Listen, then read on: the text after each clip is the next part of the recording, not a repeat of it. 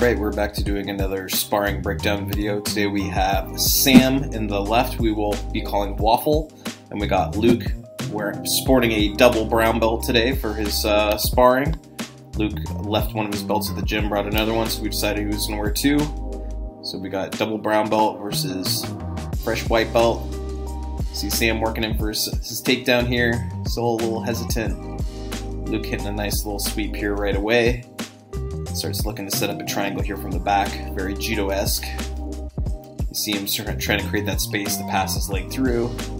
Doing a good job cinching that leg forward. Again, just getting that angle he needs so he can lock his foot. Wedges everything into place and finishes with a reverse triangle. So excellent little transition there to get things started.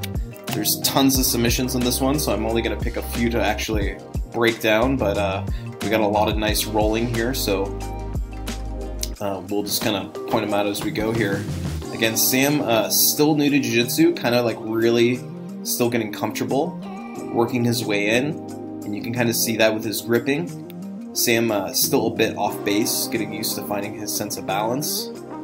Sam really trying to use frames here well to cover his guard, but you can see, you know, Luke's a very experienced brown belt, very experienced grappler, so he's just good at creating that space and shutting things down. You can see Luke kind of inching his way in here. It's a nice X pass and moves the knee on belly. Again, Sam mostly staying flat, you know, so like one of the things I really got to work on with Sam here is a couple things you can see right away. Actually, as we pause here, you see he's doing a good job of staying on his side, but he's overextending his frames quite a bit. This is leaving his arms very vulnerable.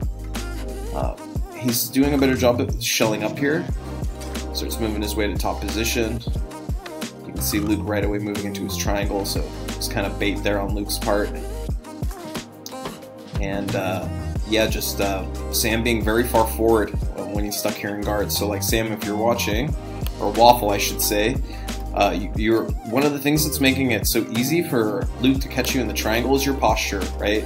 Because your shoulders are not over your hips, because you're kind of driving forward here.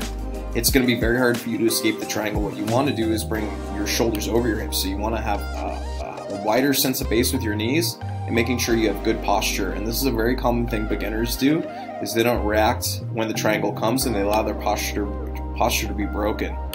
So this is part of the reason Luke makes an easy adjustment here and finishes this triangle choke. So Luke trying to hit all the triangles possible. We'll see if he hits our inverted triangle next. We'll get all the triangles today. So again, Sam kind of his approach here on passing is still a bit hesitant. He's only using that one hand. And he's trying to circle, so we're starting to create some good angles here. And this is very common from beginners. They're a bit hesitant with their passing. There's a lot of movement.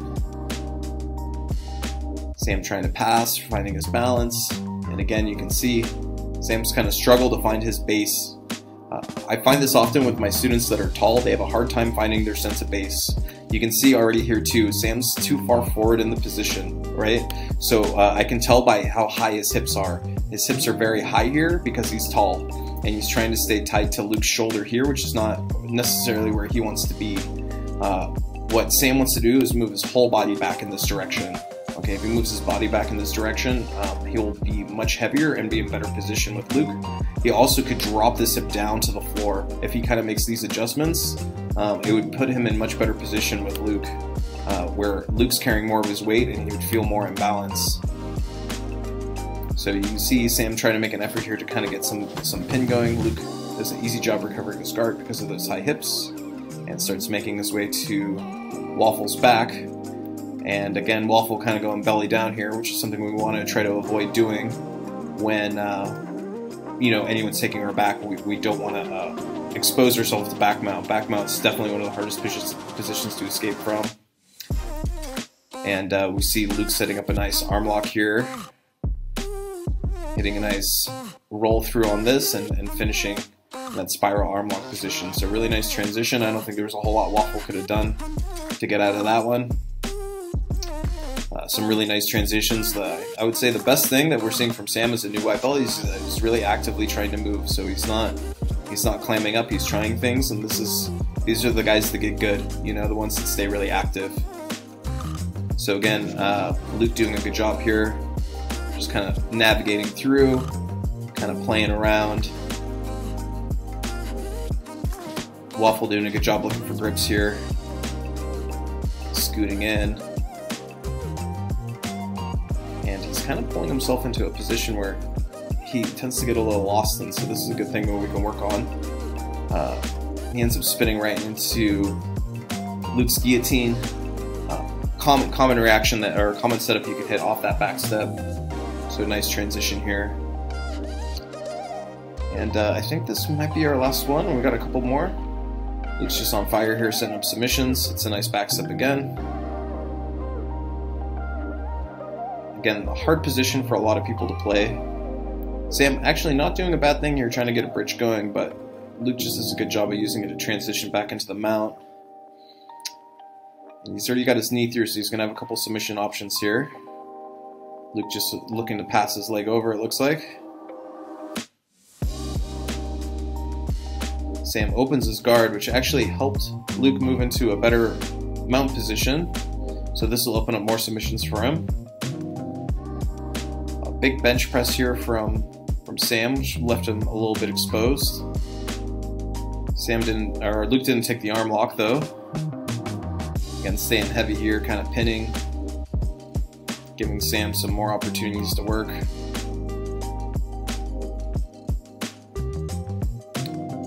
Again, pinning from this mounted position. Sam needs to make more of an effort to bridge. Working on those bridging motions is important, especially for beginners. Sam gets caught in a nice belly down armbar from the mount here. So yeah, I just want to go back and look at that last one again real quick, because there's a little tactical error that Sam's making with his bridge. I'll try to catch it. You see one bridge, and it's a good example why this position's failing him when he's trying to escape. Let's see if we can catch it here. I think it's right here. Yeah, right there. You see when Sam kicked his legs to bridge, they slid out underneath him.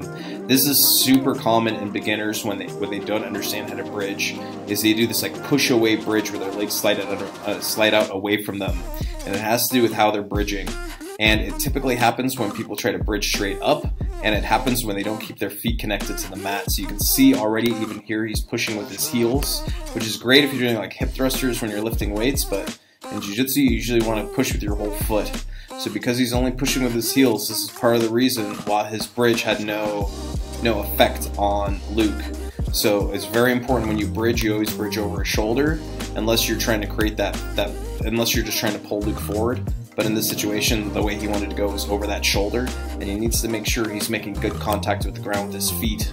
And this is very common I see in beginners, is this slide away kind of bridging motion that hurts their ability to escape the position. So Waffle, if you're watching, we got to work on that bridge, buddy. It's going to make a big difference for you, and it'll help you not get caught in arm bars like this one. So yeah, I hope you guys found this video useful. I'm not sure if there's much left on this. Not a bad roll from either of these guys. You see Luke just doing a really good job of playing, opening up his game, trying new things, and you see Waffle doing what a lot of white belts do, which is just survive. But the important thing that he's doing is he's moving, right? This is how you grow in Jiu-Jitsu. You take those risks, and you know, we're gonna keep seeing Waffle get better. So yeah, I hope you guys liked what you watch. If you want to see more videos like this, make sure to like and subscribe, and see you soon.